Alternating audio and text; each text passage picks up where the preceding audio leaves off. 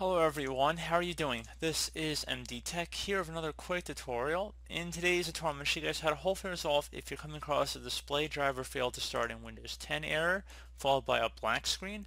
This should hopefully be a fairly straightforward tutorial, and without further ado, let's go ahead and jump right into it. So we're going to start by opening up the Start menu. Just soft click on the Start button one time. Type in Device Manager. Let's match go back with Device Manager right above Control Panel. So go ahead and left click on that. You want to expand the display adapter section, so just double click on that. And then whatever display adapter is listed under here, you want to go right click on that and then select Update Driver. Select Search automatically for updated driver software.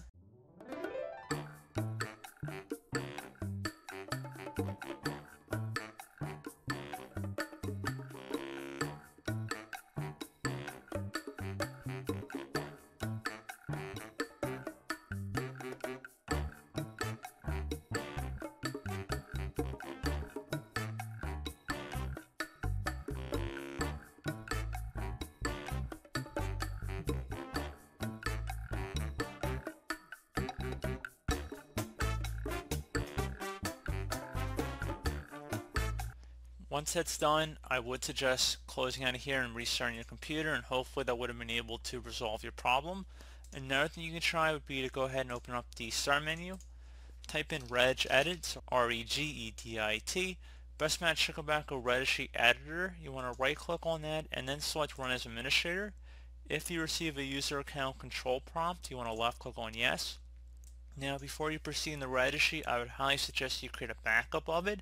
So if anything went wrong, you can easily restore it back. And in order to create the backup, it's very simple. Just go ahead and left click on the File tab, select Export. File name, I would suggest naming it the date in which you are making the backup. Export range should be selected to all, and then save it to a convenient location on your computer. And then just select the save option, so very straightforward. And once you've done that, we're ready to begin, and that's going to start by expanding the HK local machine folder. So either double click on it or left click on the little arrow next to it to expand the drop down. Then you want to do the same thing for the system folder, so expand system.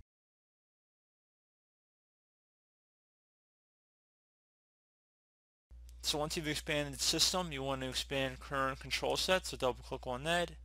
Should be a control folder, double click on that as well. And now finally there should be a graphics drivers folder, so go ahead and just left click on that. Now on the right side, you want to right click in a blank area, select new, and then select the D-word 32-bit value, left click on that. You want to name this TDR delay, exactly as it appears on my screen, so all one word. The T in TDR and the D in delay should be capital and no spaces at all in between any of this. Hit enter on your keyboard once you have it as it appears on my screen, and now just double click on it.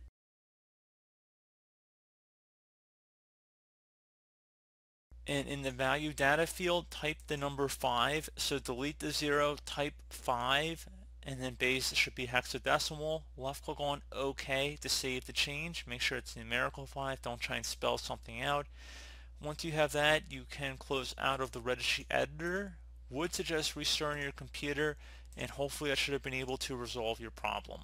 So as always, thank you guys for watching this brief tutorial. I do hope I was able to help you out, and I do look forward to catching you all in the next tutorial. Goodbye.